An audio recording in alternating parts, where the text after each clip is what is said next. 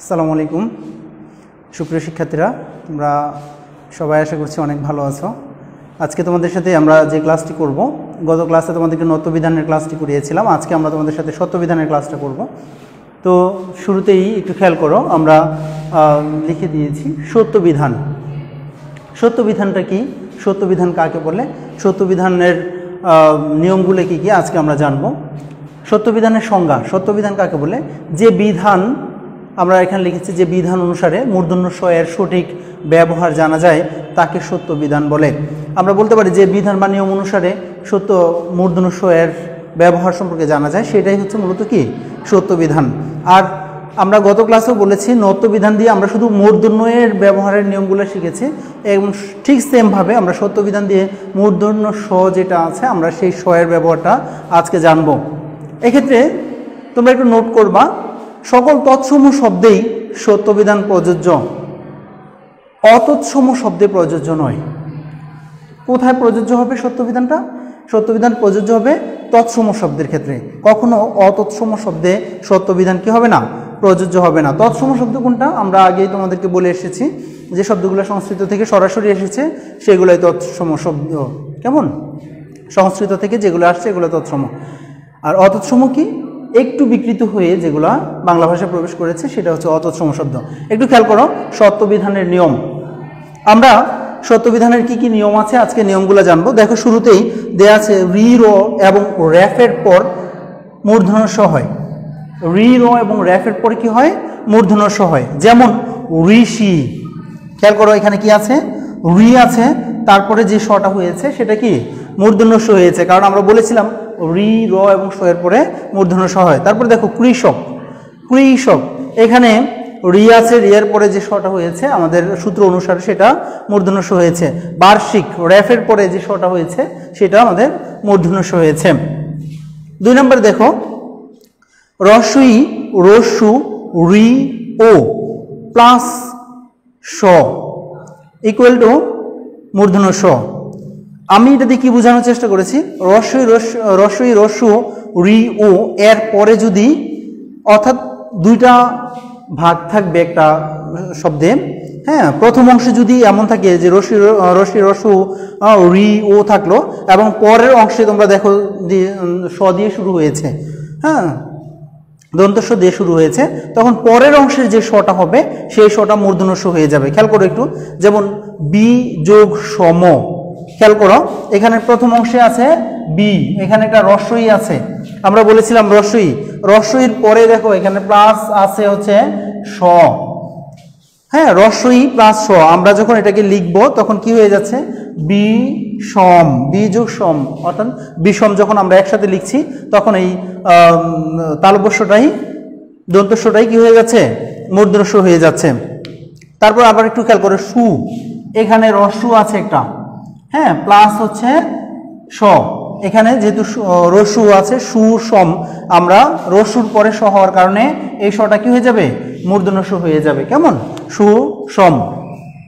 তারপরে দেখো 3 নম্বর রুল, নি বিসর্গ আছে এখানে, দু বহি আবি চতু প্লাস ক খ প ফ।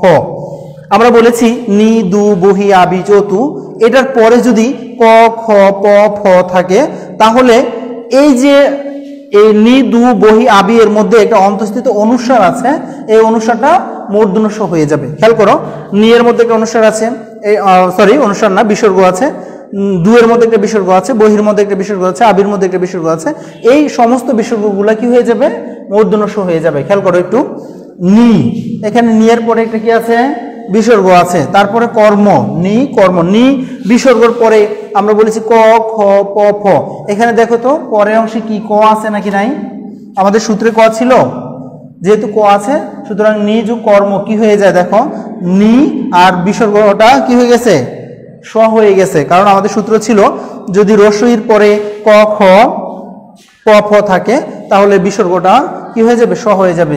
নি যোগ কর্ম নিষ্কর্ম, দু যোগ কর দুষ্কর, কারণ এই যে বিসর্গটা ছিল সেটা মূর্ধন্য ষ হয়ে গিয়েছে।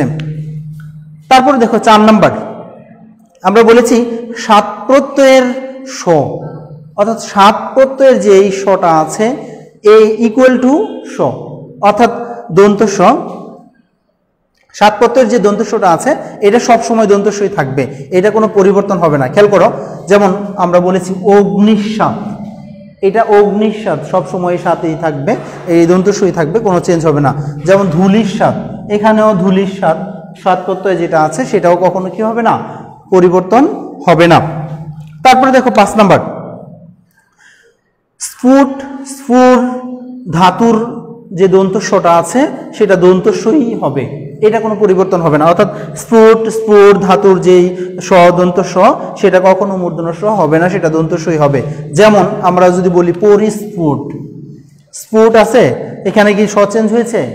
যদি এটা তোমাকে লিখতে দেওয়া হয় যে পরিস্ফুট, এটা উচ্চারণ লেখো, ওরা এখানে তোমাকে মূর্ধন্য স বানাই দিবে, তুমি এটাকে অবশ্যই খেয়াল রাখতে হবে যেন এটা দন্তস্বই থাকবে, কারণ স্ফুট আর স্ফুট ধ্বনির স সবসময় কি থাকবে, অপরিবর্তিত থাকবে। তারপর দেখো যেমন বিস্ফোরণ, এই যে সযুক্ত ফ, এখানে বিস্ফোরণ, ঠিক সেম যা আছে তাই, এটা কোনো পরিবর্তন হবে না। কেমন?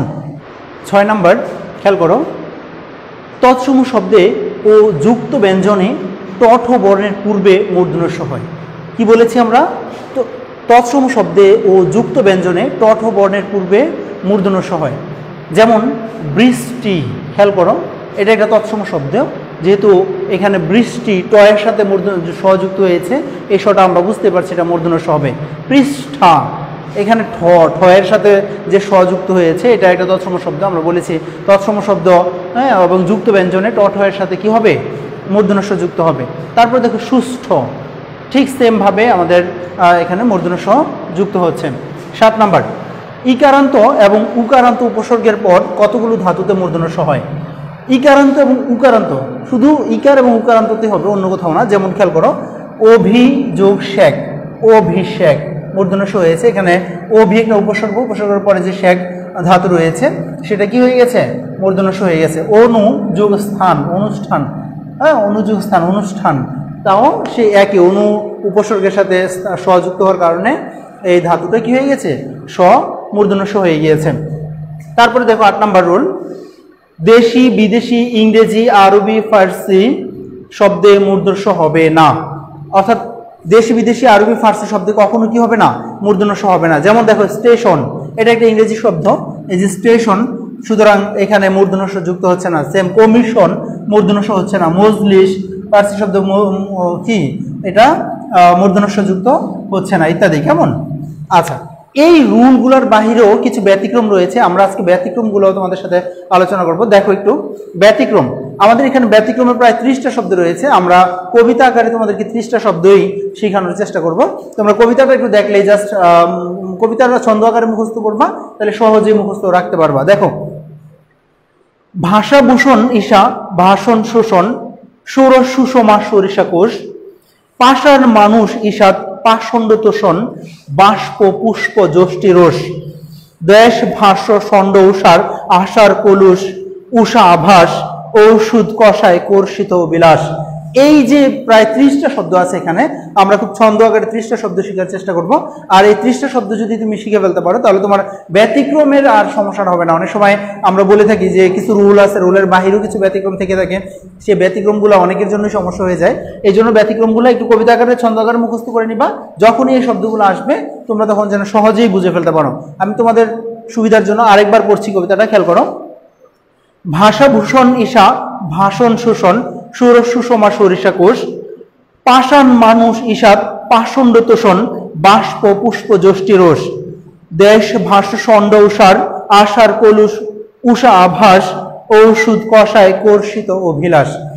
তো সুপ্রিয় শিক্ষার্থীরা, আমার বিশ্বাস তোমরা একটু ভালো করে দেখলে পারবা ইনশাআল্লাহ। তো তারপরে যদি কারো কোনো সমস্যা থাকে আমাকে আমার ইনবক্সে নক করতে পারো, আমরা তোমার সমস্যাগুলো সলভ করে দেবো ইনশাআল্লাহ। আসসালামু আলাইকুম।